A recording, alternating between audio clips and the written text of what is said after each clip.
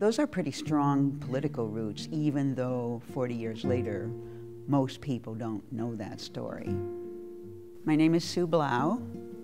I am associated with the Dali because in 1976, I moved to downtown Detroit in the Cass Corridor from Boulder, Colorado, where I was a hippie. The Dali started in 1977 as a protest. There was a group of citizens who decided that they didn't want the buildings torn down. Wayne State was encroaching and had different plans than some of the citizens did. The first Dali was to get petitions signed and voters registered.